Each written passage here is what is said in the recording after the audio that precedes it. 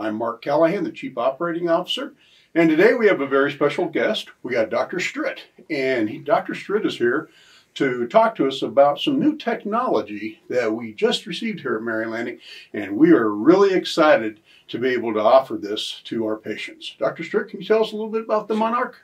Thanks, Mark. Yeah, we were fortunate enough here in the last couple of weeks to have the hospital purchase a robot to assist us with bronchoscopies.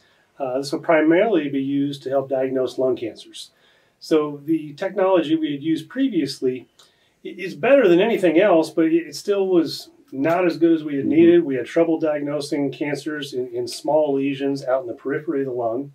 The new Monarch system allows us to go further out into the lung. The visualization is much better, and the diagnostic yields in all the studies are a leap forward compared to what we've been using previously.